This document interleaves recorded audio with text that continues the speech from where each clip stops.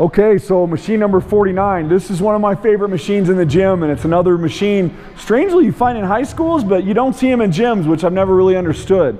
I had back surgery in '99, however long ago that was. I really struggled with my back, even after surgery, for about 8 years, until I met Louis Simmons. Louis Simmons' entire spine was fused together after multiple surgeries. Nobody could help him, always in pain, couldn't lift weights, so he designed this. This machine is unbelievable. I tell everybody that comes in, if you have a bad back, do this twice a week. If you don't have a bad back and don't want a bad back, do this twice a week. The thing is unbelievable. Let me explain it to you. So, he's gonna climb in here.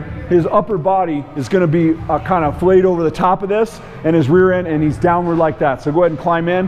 It's not the easiest machine to get into. So what I teach people is, he's gonna put one leg in. So he'll just put one leg in, and then climb up, get positioned, okay? Now, one thing I teach people that I prefer is to grab the farthest angle or the farthest grip that you can. The reason is, look how stretched out he is. What's gonna happen, now go ahead and put your other leg in.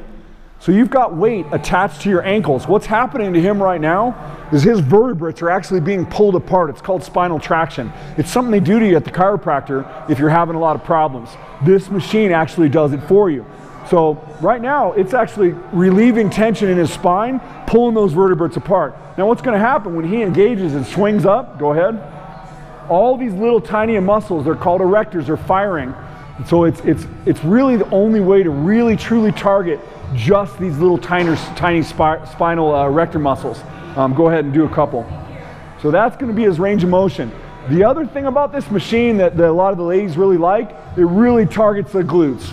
One of the best ways to target glutes. Now, what I see a lot of the girls do is they'll pull one leg out and just do one leg at a time. When you do just one leg, it really isolates that glute muscle. So again, man, this is one of the best machines in here. Another machine you're really only gonna find at this gym in Northern Colorado. I do believe there's one other that just got it, but great machine for spinal rehab, or if you just want to avoid the whole thing, which I would strongly recommend. Now here's a variation of this machine that's super cool. So he's gonna climb in there underneath, put his foot on, and launch back.